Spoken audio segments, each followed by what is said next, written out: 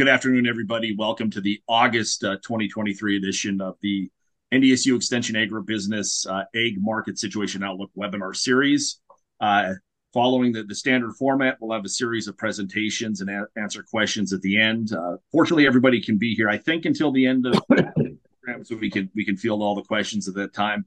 We ask that you use the Q&A tool or the chat tool if you prefer, but feel free to use that, and we're happy to respond to any questions you have. With that, following the standard order, we'll kick it over to Brian. All right, thanks, Dave. So we've covered a lot of topics this summer, a lot with the Fed and some other things. But today's presentation is going to be on the most recent USDA's land values and rental data. The report comes out every single August, about mid-August, where the USDA uses survey data to put together their national land values and rents report for both pasture and cropland. And so I'm going to focus on this presentation specifically on the national stuff. You've heard in the past, I've talked about North Dakota specific land prices and rents. So this one's going to be nationally themed for the most part. So the first chart here shows the USDA's survey data for cropland values in the U.S. from 2009 till this year, 2023. And what you notice right away is that you had, since 2009, there have really been two periods. And if you went back before 2009, it looks pretty flat as well, of land price increases for cropland nationally. And that the big one, the one before this most recent, kind of started in 2010 and concluded in 2013 or 14, where land prices across the U.S. pretty much moved sideways for, almost 8 years or so, from $4,100 nearly in 2014 to $4,100 in 2020. I mean, that's as flat as it gets. But you look at the last 3 years or so, and in 2022, there was a 14.3% increase. From 2020 to 2021, almost an 8%, 7.8. And then the most recent year, 8.1%. So the biggest jump occurring from 2021 to 2022, that's that 14.3% increase. Last year, and then last year, 8.1%. And then from 2020 to 2021, 7.8. So almost 2 years of 8% increases, sandwiching 14% a year ago. And so that's kind of what we've seen taking place. And there have been some talks about things slowing down a little bit compared to a year ago. And that's what they're talking about with this 7.8% increase, or 8.1% increase compared to 14.3. And if you look at the map, this is put out by USDA, and they divide it into regions. With the USDA's data, North Dakota's cropland in the last year increased about 13%, 13.2, up to an average cropland value of $2,660.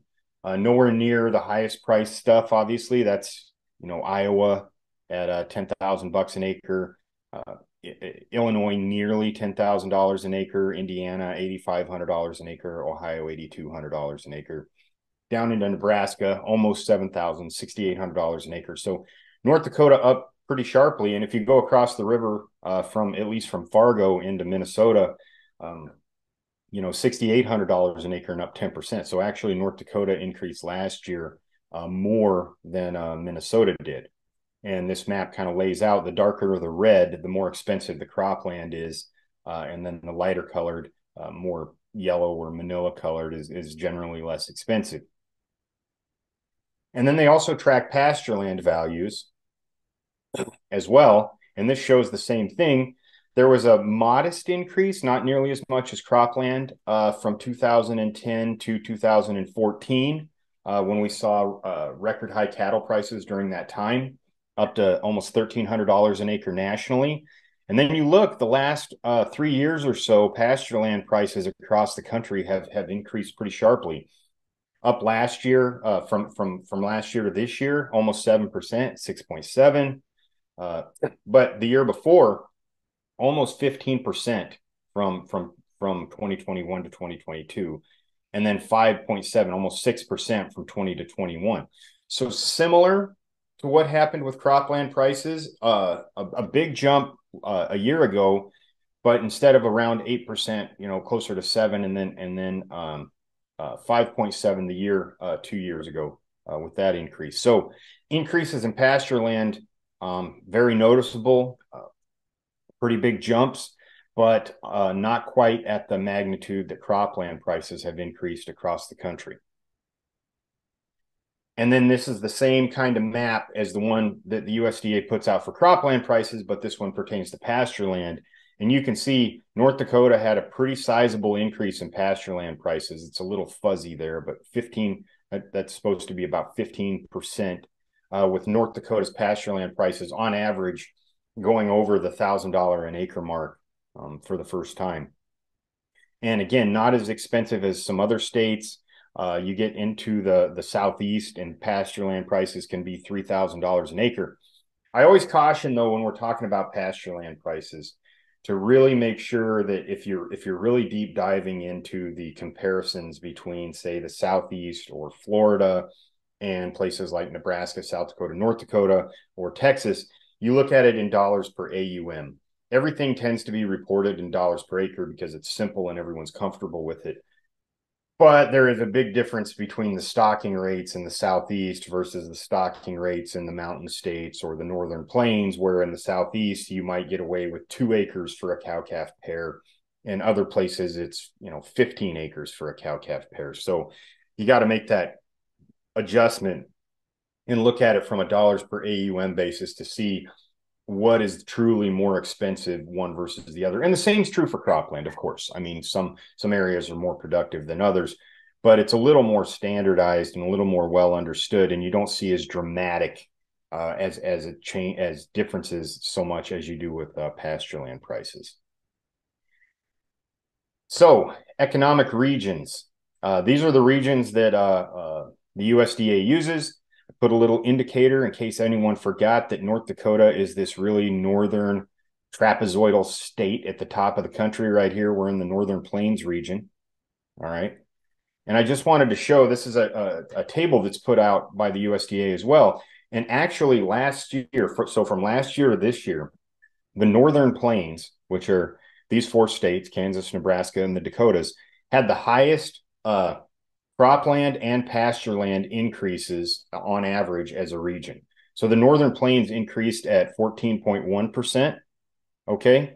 And then pasture land values for the Northern Plains increased 13.5%, with North Dakota up there with Nebraska and Kansas 15.1 for us, South Dakota the lowest. But our region increased the largest amount. Now, one thing that's also tends to be true, and I'm just going to back up here, and you look at this map, you see Iowa from a year ago increased 8%. And I use them because they're one of the leaders in cropland price increases.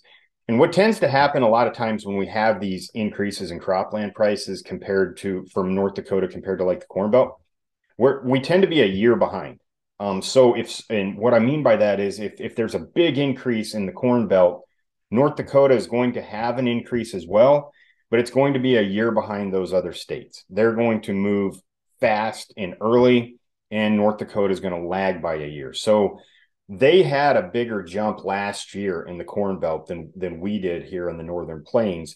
And so it's almost like we're kind of catching up, and they've slowed down. So if that pattern were to hold true, next year we'll slow down to closer to that 8% mark if conditions don't change a lot.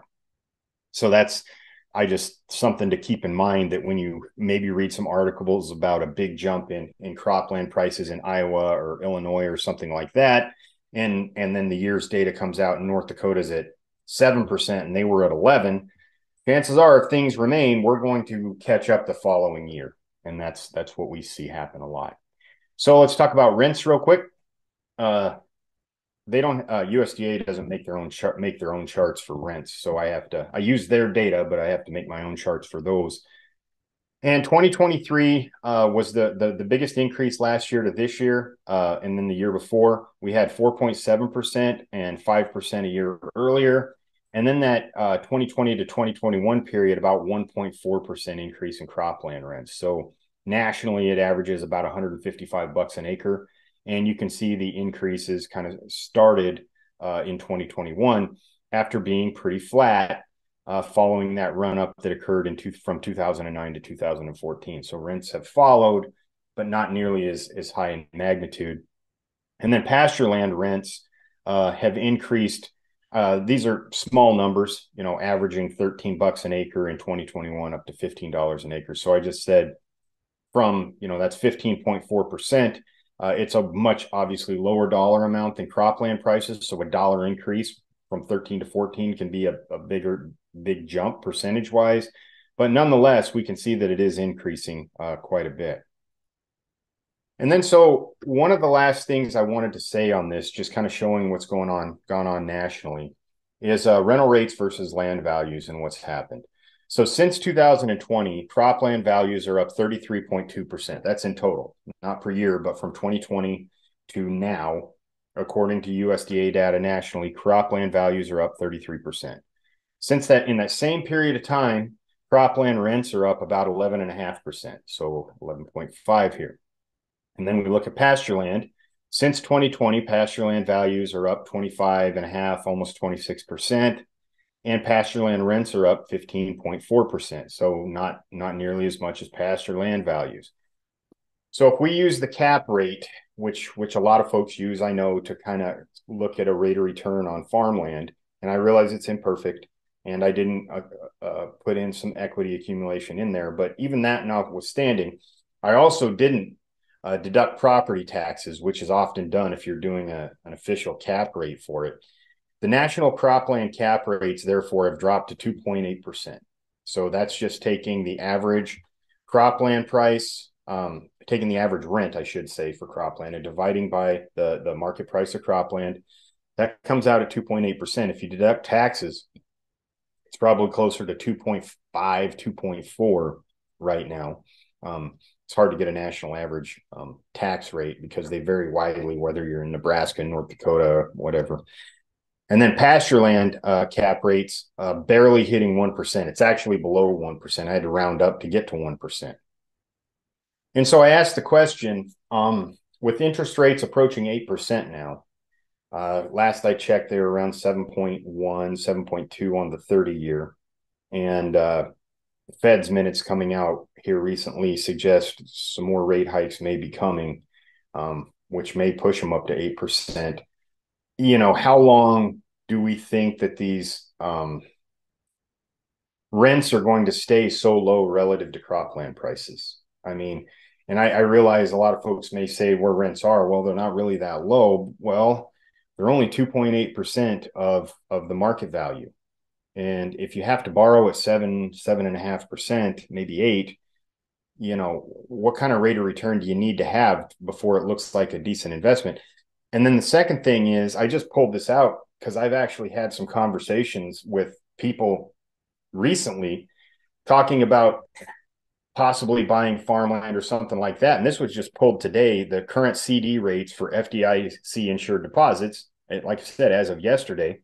And you can right now get a 1 month, and I think I pulled these from Edward Jones, but a 1-year CD at 5.3%, 3-year at 4.8. You compare that to 2.8, 5.5% looks a whole lot better than a 2.8% rate of return, and possibly lower when you put in taxes. So is that going to start? Are people going to start making decisions looking at these? What are my other options for investing this money? Well, I can get a guaranteed 5.5% or so, 5.25%, and my money's only tied up for a year, or I can possibly make a big down payment, borrow the rest at 7%, and I'm hoping I'm getting a 2.5% rate of return, or that the capital gain on farmland's high enough year over year that it makes up the difference.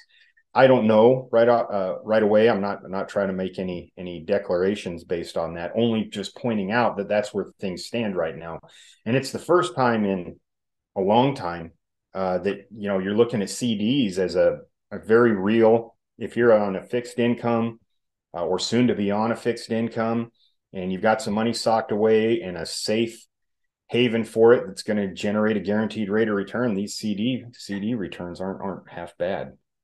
So, that's all I wanted to touch on today. Was just talking about what the USDA's report has said. There isn't anything too shocking in there, especially when we had North Dakota's reports that we put out back in April. I, for the most part, expected what I saw.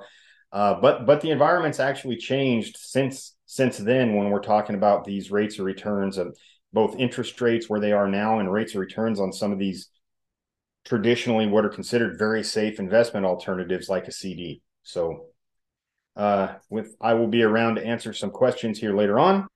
But with that, I will turn it over to Dr. Frayne Olson. Thank you.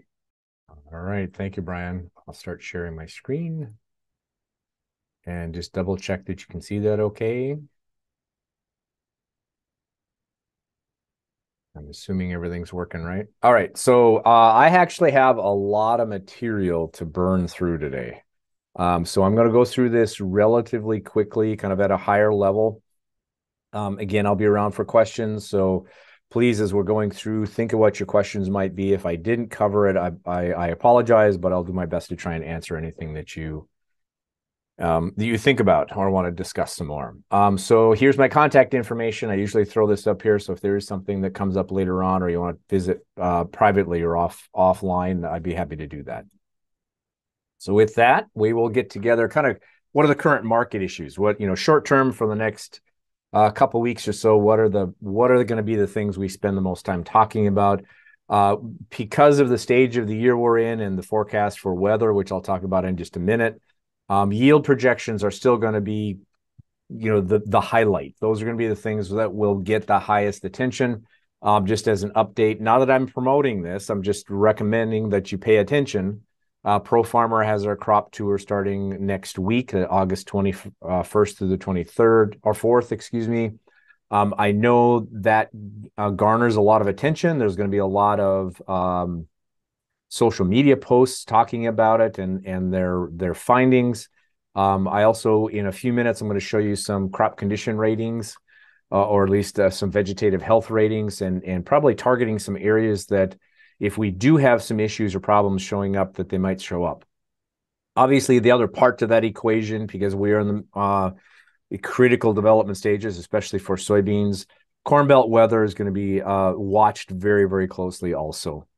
There are some things going on yet with the Ukraine-Russia war and the ability of both Ukraine and Russia to be able to export, both sell as well as export ship the products. This is really primarily a corn and to some degree a wheat market issue. So the oil seeds are not going to be as impacted, but it is something we need to be paying attention to and can obviously turn things very quickly. So let's talk very quick update. We got updates on the ending stocks forecast for old crop, which as of the end of August now, we're going to be closing out the 2022-23 year. So USDA starting to make those little fine-tuning refinements before the official closeouts. We got one more on September 1. We'll have a survey of inventories. So that will become the ending inventory for old crop. It'll become the beginning inventory for new crop.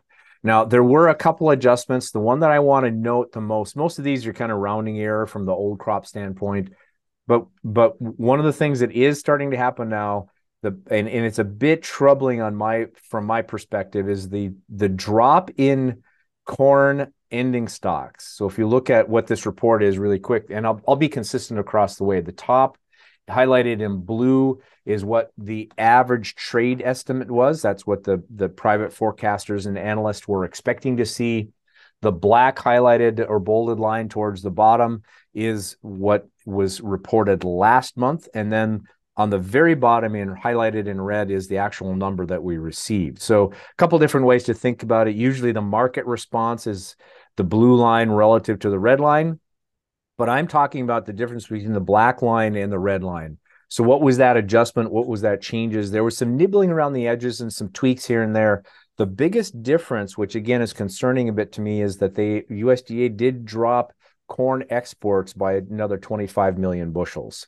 And so it seems like for the last several months, their forecasts or projections for corn exports, both old crop as well as new crop, have been softening.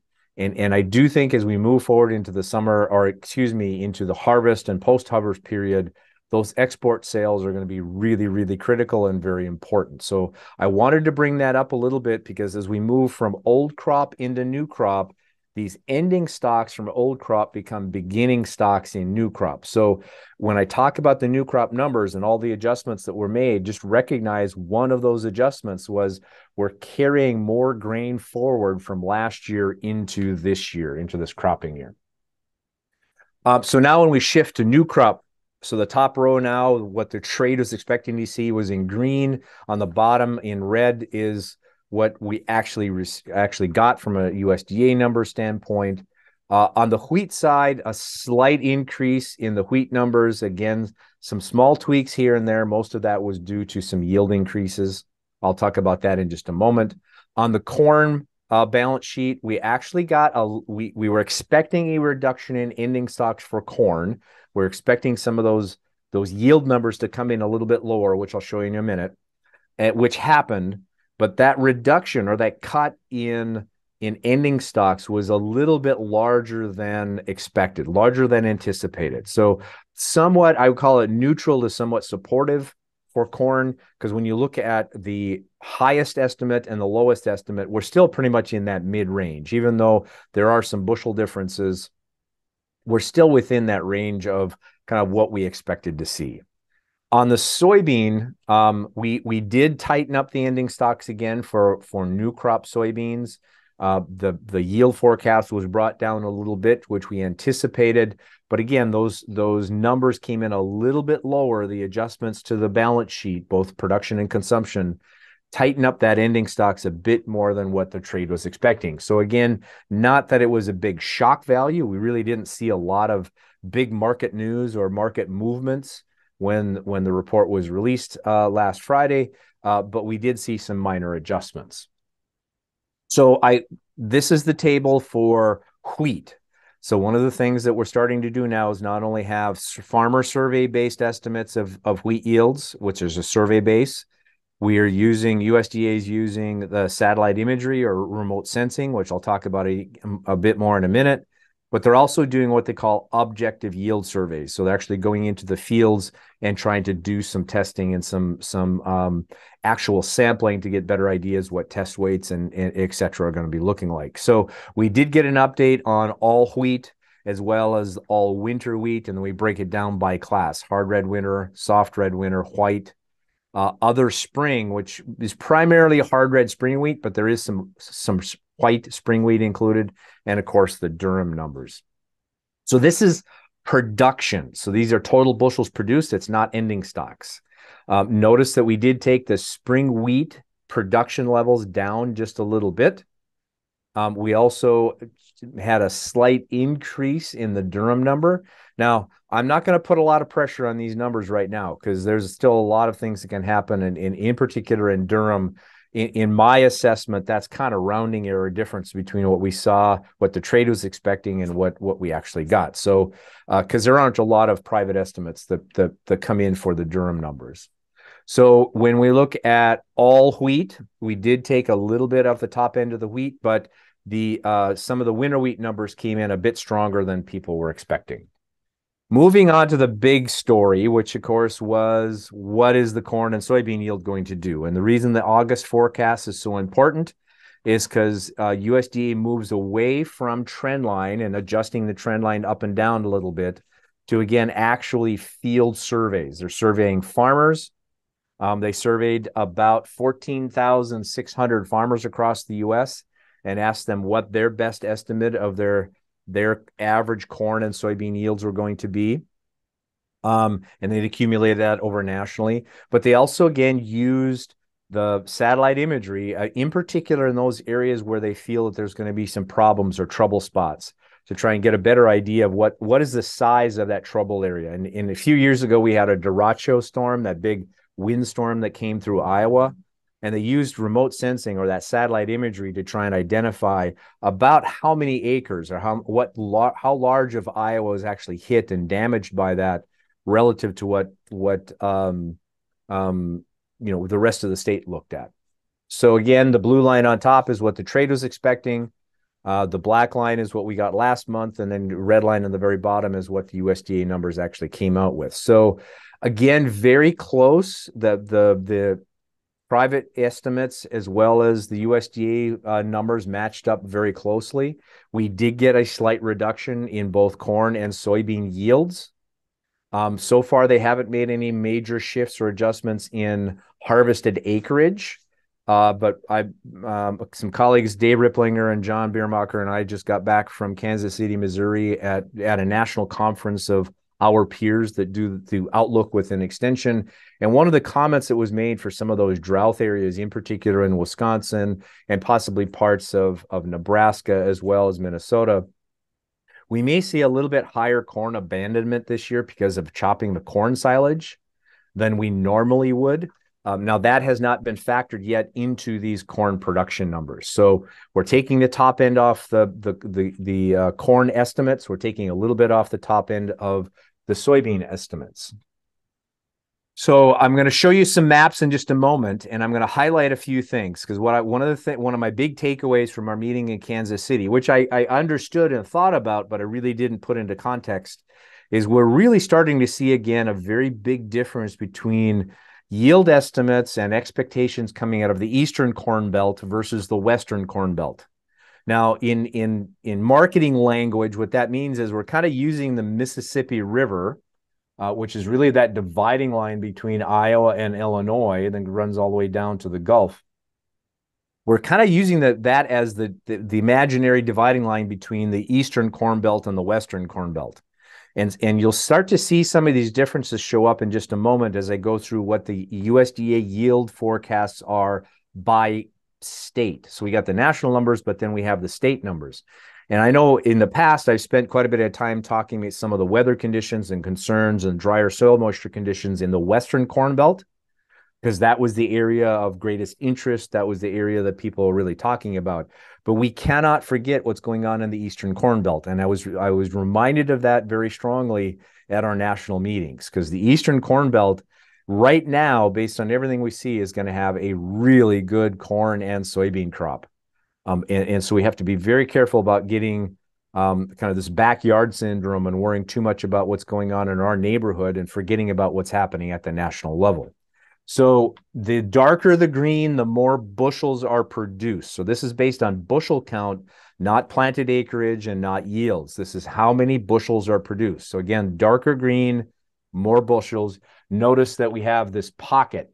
We have northern Illinois, central and northern Iowa, southern Minnesota, parts of eastern North Dakota and eastern South Dakota, and of course, a big portion of Nebraska.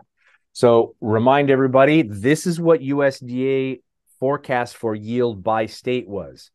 And I want to explain very quickly, the top number is their current estimate for the yield in that state. And then the number underneath it is the percentage change, percentage increase or decrease from the previous year. So in this case, let's just look at Iowa. They're still projecting or forecasting a 203 bushel statewide average yield, which is down about 1.5% from the previous year, from last year's numbers.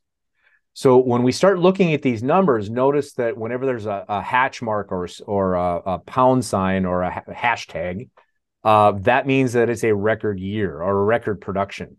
Now, the reason that Illinois is down 6% from last year was their record production year. So we have to realize Illinois is coming off a record corn yield number from last year. So look at the Eastern Corn Belt. We're looking at 191 for Ohio, 195 for Illinois, a little over 200 for Illinois, a little over 200 for Iowa, a 184 for Nebraska.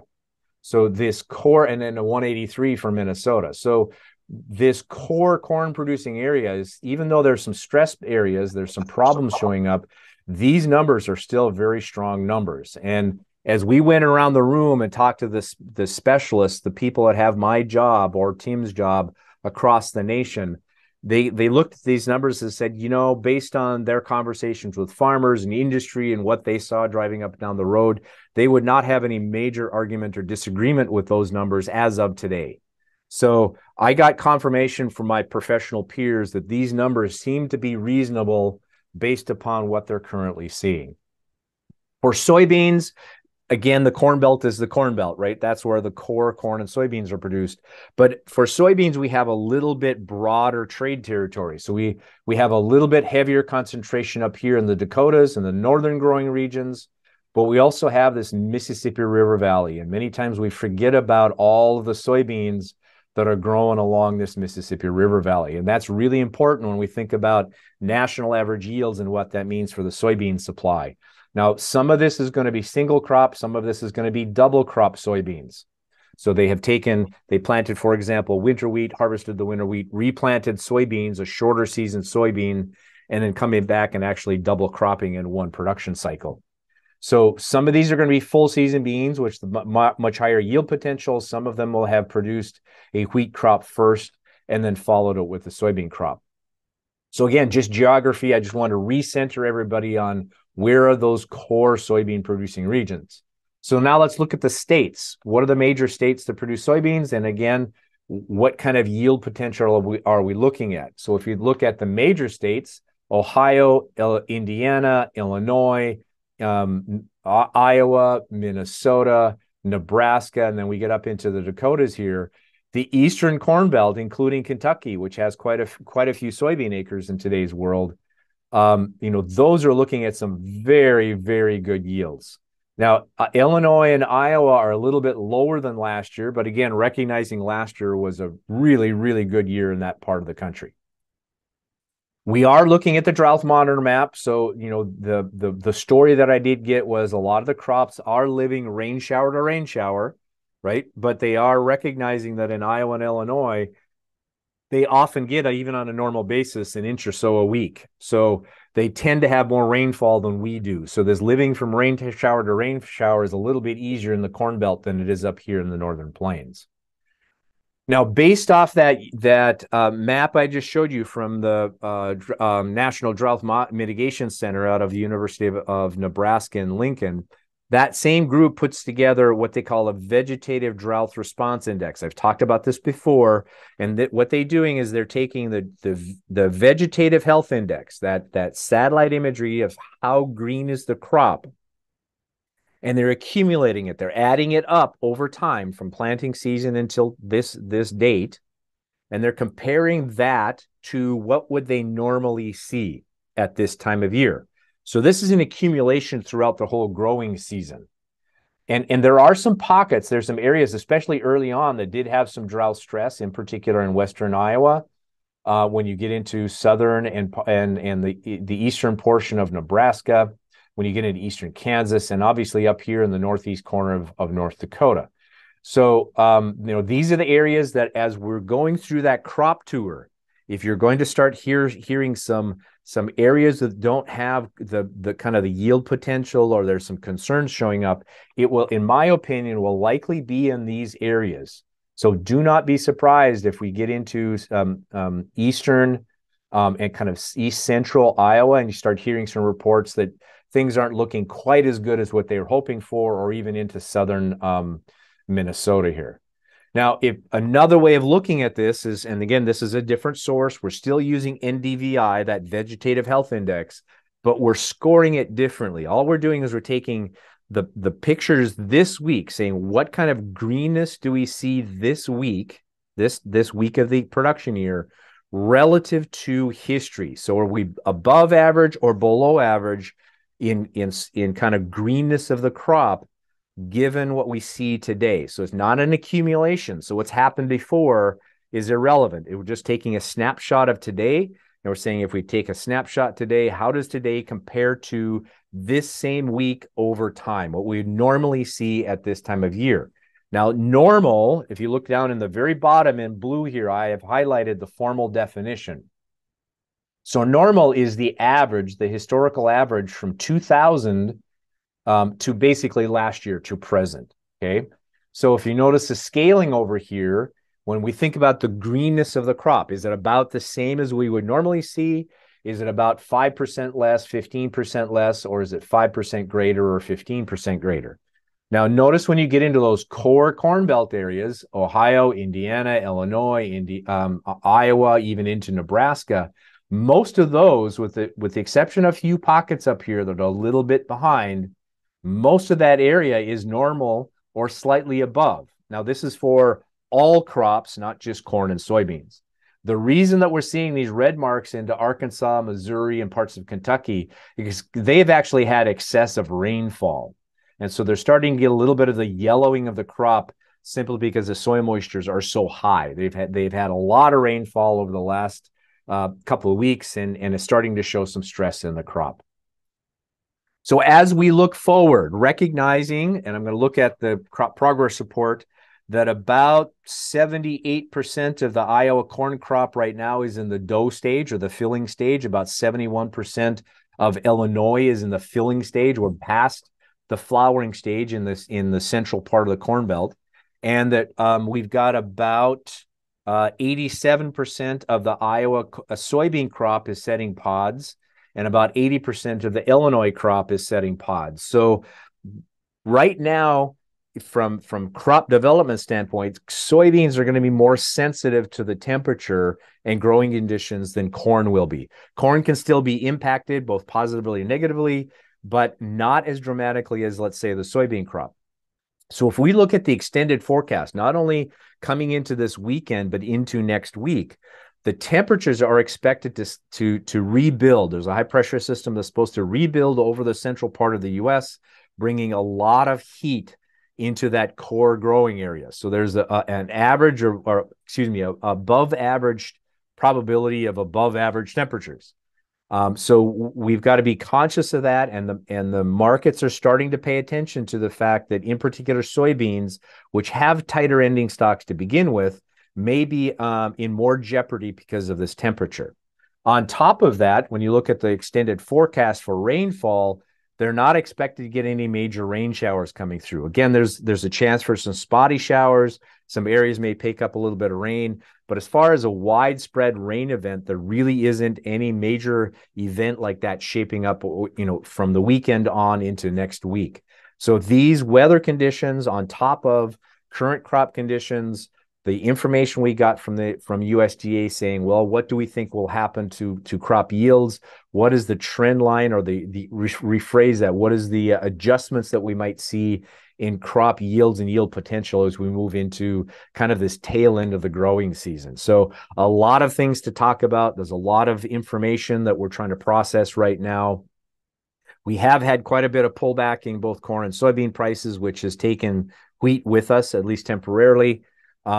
It looks as though we might be setting some short-term bottoms in both corn and soybeans right now over the last couple of days. I hope that's correct. We'll have to wait to see. And I do think that this weather concern about hot and dry conditions returning into the Corn Belt is giving us a little bit of a lift back into the marketplace. So that was my last slide.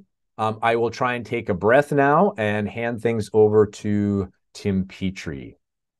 Good afternoon, everybody. Tim Petrie here, Extension Livestock Marketing Economist. Our last webinar was on July 13th, and I left off saying that the semi-annual cattle inventory would be coming out a week later, and we were anxiously looking forward to that. Our expectation, obviously, would be that the cow herd, particularly on the beef side, the beef cow herd would be down because of the high beef cow slaughter and the severe drought in the last couple of years. And so the report did come out, and here it is. I'm not going to concentrate on the black numbers here, but mainly just the change over a year ago, and our expectations held true. Again, not going to go through every market class here, but hit some highlights with the purple arrows there. So we start off with beef cows there. We're down 2.6%, and that 29.4 million head is significant. Talk about that in the next chart.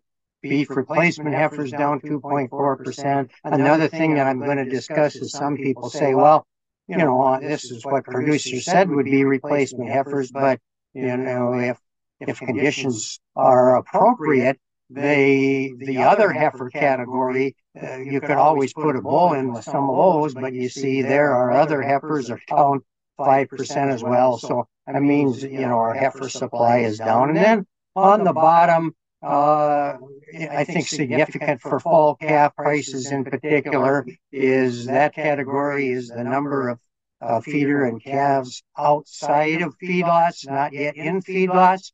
Our cattle on feed is down 2.2%, which is funneling into the fed cattle pricing we'll talk about in a minute. But our supply is down 3.6%, so that means we'll have 3.6% less calves to sell this fall and into spring with background and so on. So obviously that's very, very supportive to prices with those lower numbers, and significant of that probably shows up more here. This is a busy slide, but the July 1st report is much less detailed than the January report. We have to wait for January to see the state-by-state numbers, actually county-by-county numbers, to see where drought may be affecting us most. So this is really a foreshadow of what we can expect for the January report. But anyway, on the top end is beef cows, and you see this is the 5th straight year then of liquidation. And so our expectations for the January report will follow that through. Of significance is the previous cyclical low in beef cow numbers. This is for the July report, was in 2014 at 29.75 million head is showing up there. This July, we are down to 29.4 below 2014. Why is 2014 significant? Well, again, that was the previous cyclical low and the previous cyclical high in prices. And so we even have fewer beef cows than we had back then. And then going down to the bottom, again, we mentioned beef replacement heifers. And you see there, again, very low numbers. And in fact, both beef cows and beef replacement heifers are at record low numbers going back to 1993. The January report goes back to 1920, but because July, they just started in 1993 and didn't report in 2013 and 16 because of money problems in BC. But record low numbers since 1993. Again, very, very supportive to prices. So, the question is, when is beef cow herd rebuilding going to start? It isn't if it's going to start. It's going to start sometime because our numbers are very historically low. But when is it going to start is the big question. And that obviously depends a lot on rainfall. And Frayne showed you the drought monitor map. On the left-hand side, then, is just USDA takes the drought monitor map and puts that on the top of the map. Like he showed the production numbers where soybeans are produced.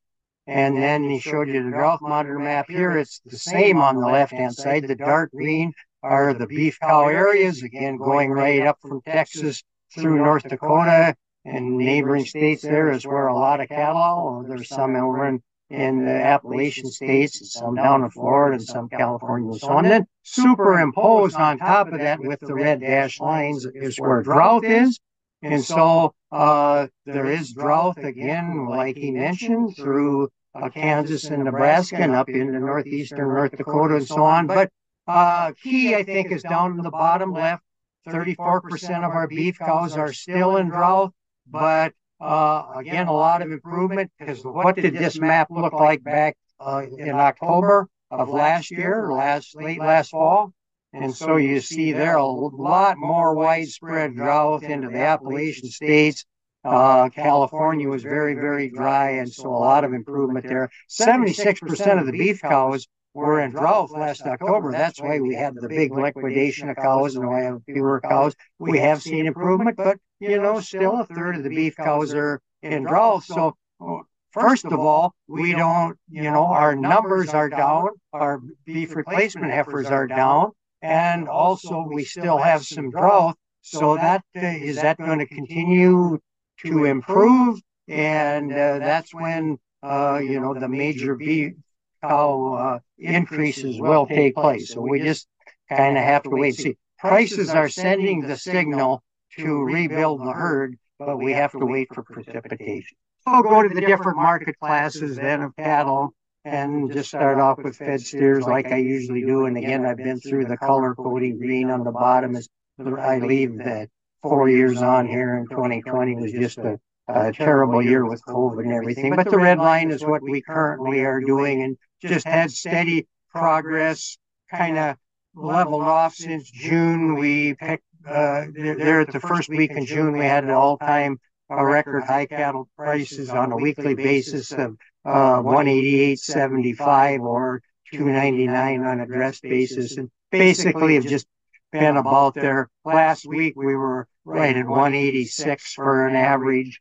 And so we're usually in the summer, we do go down when the big slaughter hits, but since we're so short of numbers and demand is holding very well, I didn't bring the cutout slide. I think I showed it to you last time. The beef cutout is holding in there very well, 15% above where it was last year. So beef is moving. So, fed cattle prices are up there in the mid 180s, and the red squares there are the futures market for the rest of the year, August and October and December, the red bars, and showing similar prices up there. So USDA is forecasting an average price for the year of 178.50 and would be significant above the last record high of 153.84 back in 2014. So we're at record high prices and expect them to continue in the gold squares and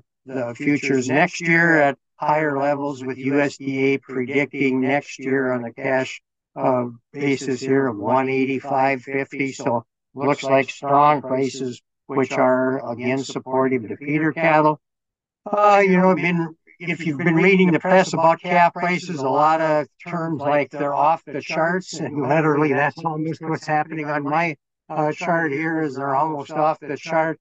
Kind of interesting. Again, go back to COVID year, and usually mid-October is our low price there, where we're down at 150, and we're bouncing right up there near 300, 292 last week, a doubling in price since 2020. So a very nice increase again, going up throughout the year, and so it's going to be a much better year for calf prices this year. I do expect seasonal weakness that occurs, and again, probably focus in on that October 15th time frame, but they're $84 right now, higher than they were last year, and so even if they come off 15 or 20, still going to be significantly higher than last year. One other thing that I use to say what prices might be this fall is just to look at the video auctions going on now for November delivery. Here was the Northern Livestock out of Billings there at the end of July 27th,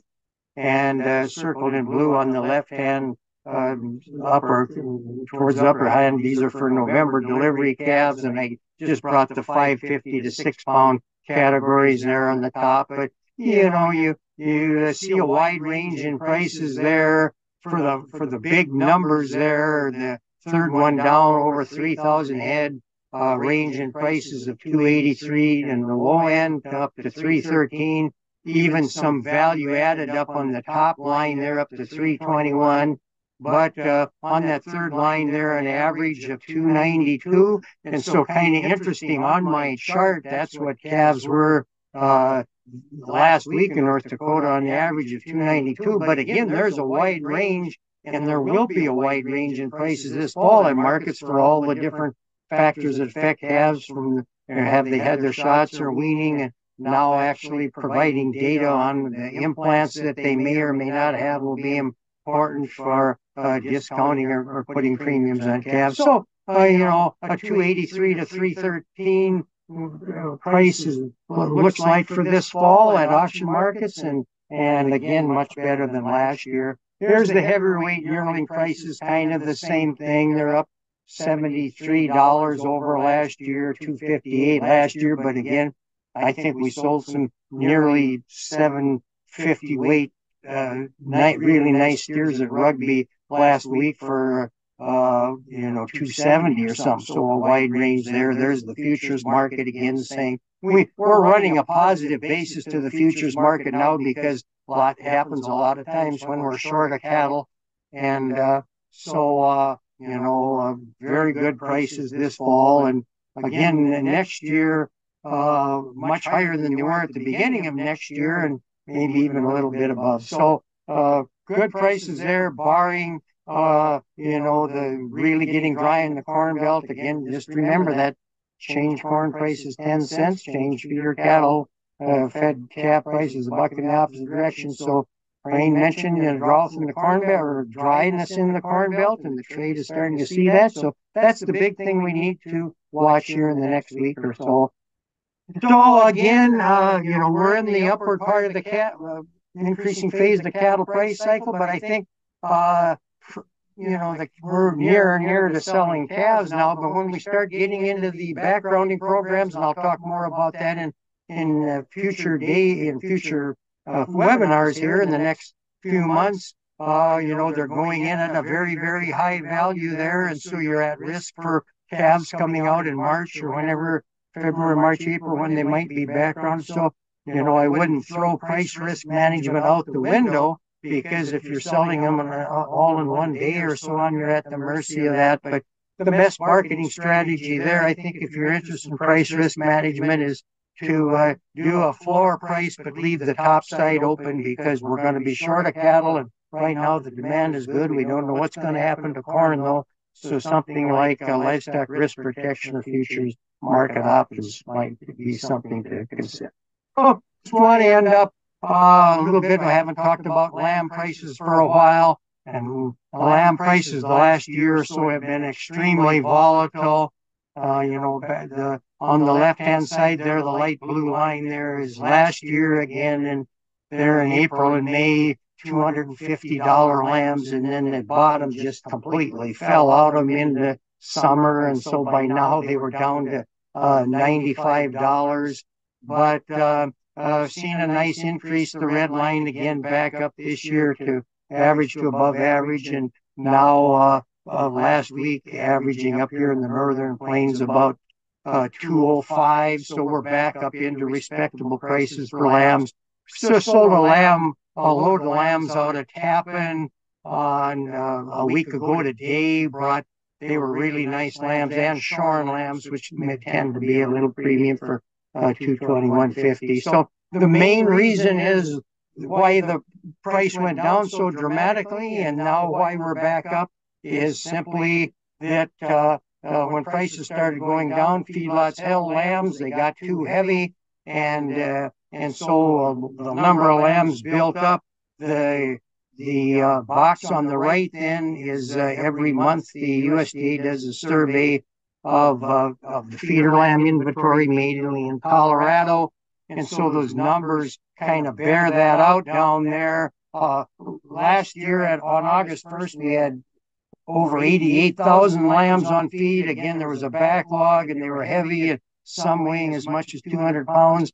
And this year in August, we've got less than half of that, 42,800. So we're back to current, where they're not too heavy. Again, those lambs out of Tappan weighed 140 pounds versus they were discounting over 155-pound lambs last year and had them as much as up to 200-pound lambs, and all of those lambs backed up. So we're back to, what you might call a normal or average situation, and much improved there, and hope we can stay that way. So with that, I'm going to stop sharing and turn it over to Dave. Yeah, so I'm going to make some comments about renewable diesel again. A lot going on in the market. It's continuing to steadily grow, and has certainly reached the size where it's of national importance. Although there's still folks who sometimes ask if it's even a real thing, and it most certainly is. So this is a chart using data from the Department of Energy, and this is nationwide, showing consumption within the country of both biodiesel, which is the yellow, and renewable diesel, which is the gray. And as you can see, the gray has increased dramatically just in the last few years. And by the end of 22 was essentially par with biodiesel consumption. Don't have the numbers here, but between the two of them, between the two of them, they each they make up about 5% of the diesel market in the country. The diesel market is about 60 billion gallons a year, and here we're at more than 3 billion at the end of last year, beginning of this year. Looking specifically at California, which is driving the renewable diesel market primarily, although there is rising consumption, although still small, in Oregon and Washington State, which both have low carbon fuel standards like California does. We look at the chart there on the right, and it has diesel, so petroleum-based diesel in that light blue, renewable diesel in the red, and biodiesel in the dark blue. And you can see, again, renewable diesel rising steadily and significantly now in the last few years. Renewable diesel itself, sales actually exceeded petroleum-based diesel sales in the first quarter of this year in California. And on an annual basis, we're looking at almost, we're on our way certainly to almost 2 billion gallons of renewable diesel sales in California alone. That biodiesel number, as you can see, has been pretty flat. Translating that into magnitude, if all of the renewable diesel and biodiesel used in California came from soybean oil, it would take the oil from about a third of the U.S. soybean crop. So it's substantial.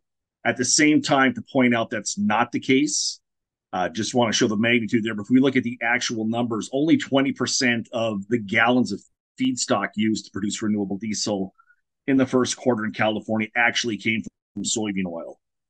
It's still primarily tallow, which has been a long-term feedstock, and more recently used cooking oil. The issue with both of those is they're really capped markets, especially on the tallow side. We're still scrounging up used cooking oil supplies from around the world and sending them to California. But that market too, it looks like it's almost essentially tapped out, and those numbers will start staying steady, and they're going to have to be made up with other vegetable oil, soybean oil, corn oil, and canola oil here in coming months and quarters. But again, just to look at that again, if all of the renewable diesel was made with soybean oil, it'd be a third of the crop. But again, only 1/5 is. So it's still, in terms of total soybean oil produced at the farm level, not actually crushed and physically available, but at the farm level, it's still a relatively small number. So there's still quite a bit of give in this in terms of how much growth potential there is with the existing market. Again, we've seen a significant increase in the price of all of these items, but there's still room to go on supplying additional soybean oil to that California market. A lot of language on here, but just want to talk a little bit about margins.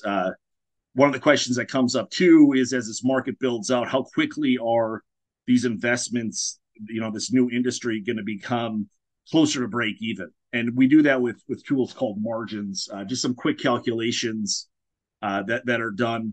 We do it for corn ethanol and for soybean crush, and now renewable diesel as well. We do this for a couple of reasons. Most importantly, it's a quick snapshot to see if the industry is profitable. But you can also see more than that. By having that history, you can see if profits are increasing or decreasing.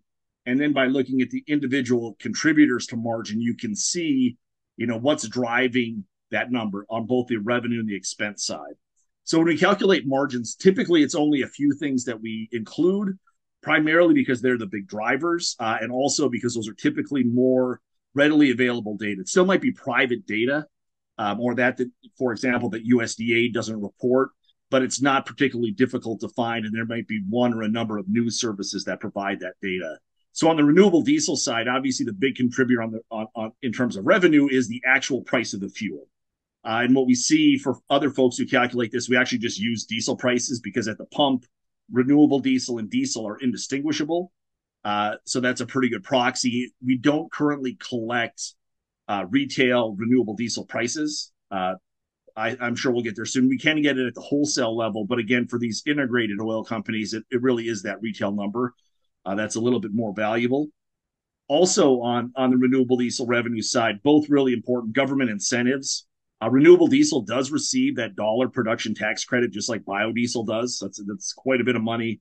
And then obviously what's driving renewable diesel are low carbon fuel standard policies. And so that carbon credit could be a significant contributor as well.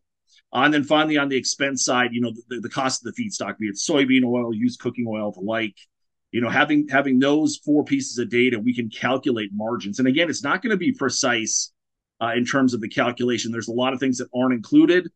There's also a lot of things that are specific to any given business or refiner if you're looking at them. But it is really quite helpful in some of the purposes I identified above. Some of the things that are excluded, there is a co-product with renewable diesel production. It's actually renewable propane. We typically don't include that in the margins, although it's sizable, 8 to 10% of renewable diesel production, or the feedstock that goes in ends up as propane, which is valuable, obviously, in itself as a fuel, but also, it is low carbon, so you have that advantage as well. And we typically skip all those other operating expenses, capital expenses, transportation costs, et cetera. For the most part, we think that those are somewhat fixed. They're especially generally on the operating capital side. They're also really tough. They're very much refinery specific. And so, we don't have that level of detail unless you really work for the company itself. And finally, too, we calculate these margins on a gallon equivalent basis, the same thing we do with corn ethanol. So we take all of those revenue and expense numbers and convert them over to that gallon equivalent. So, for example, it takes about 8 pounds of vegetable oil to produce a gallon of renewable diesel. So we multiply that per pound price by 8 to get the per gallon basis.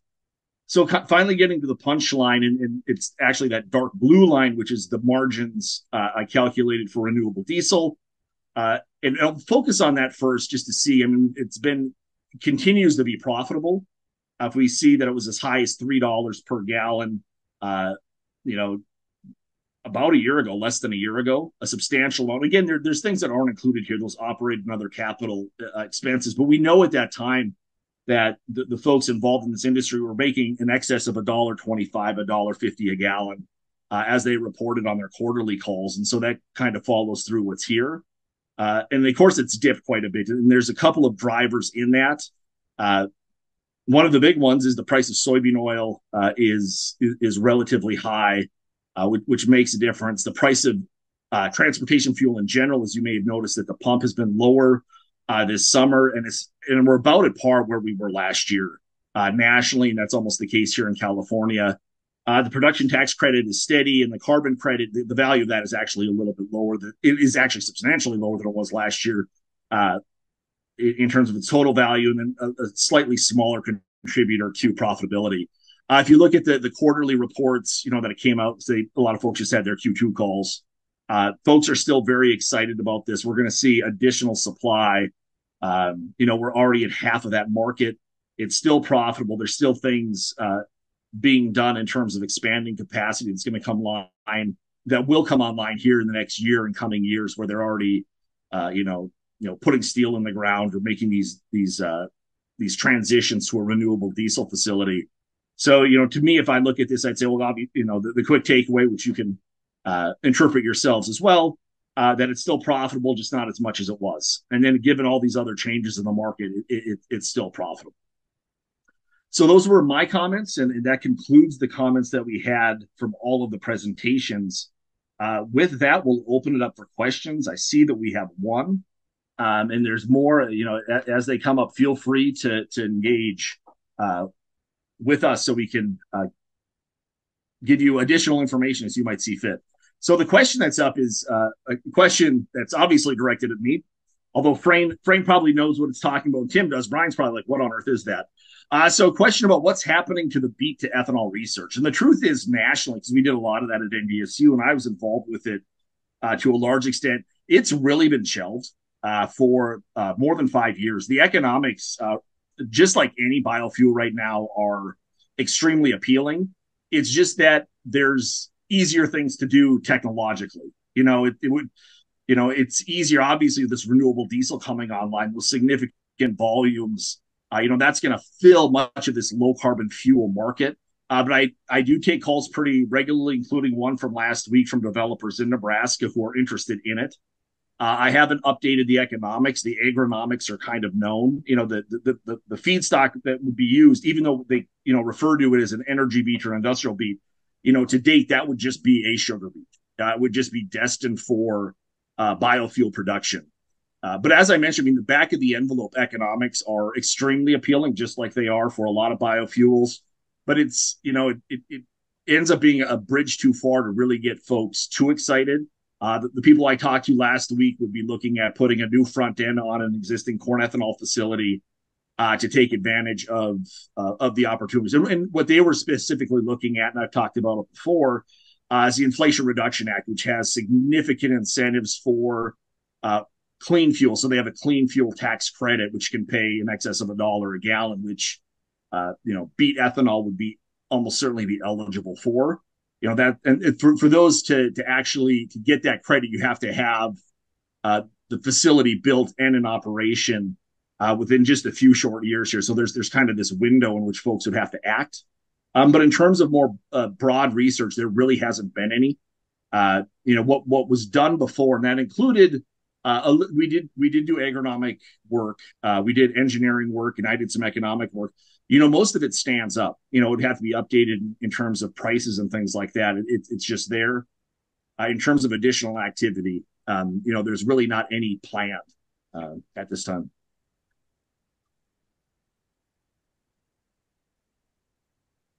If anybody's interested, feel free to give me a call. I mean, if I talk to folks from Nebraska or Idaho, I can certainly talk to folks in the region. Are there any other questions? If not, since it is a beautiful day and it's going to get warm over the weekend, I hope that you guys all have a great weekend, and we'll be back next month. Thanks.